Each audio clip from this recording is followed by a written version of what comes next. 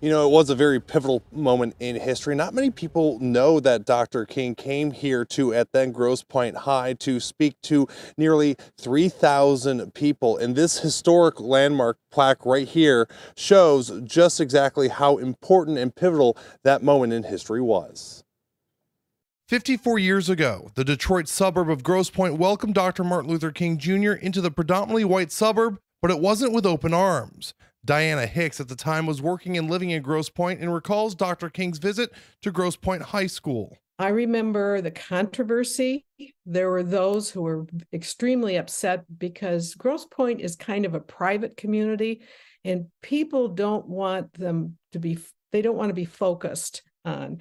The city of Detroit had just gone through the Summer Race Riots of 1967. Houses, cars, businesses burning to the ground. The National Guard being called in to help restore law and order. The Grosse Point Human Rights Council secured a $1 million insurance policy on Grosse Point South High School when Dr. Martin Luther King was going to come speak at the school. The school board voted 5-2 in favor of bringing in the civil rights icon.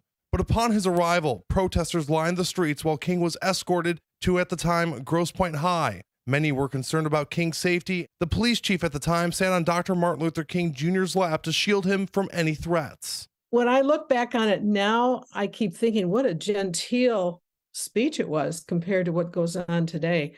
It was just getting people to talk to each other, to relate to each other, to treat each other with respect. There comes a time when one must take a position that is neither safe, nor politic, nor popular, but he must do it because conscience tells him it is right.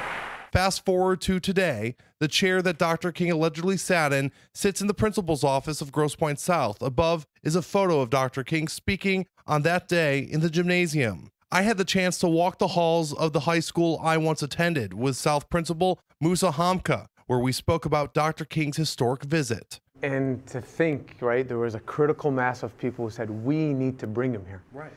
Despite the opposition that we talked about earlier, people wanted to bring him to Grosse Point. And there is a plaque that is mounted on the wall just outside of the gymnasium where Dr. Martin Luther King Jr. spoke, and it reads, quote, "Injustice anywhere is a threat to justice everywhere."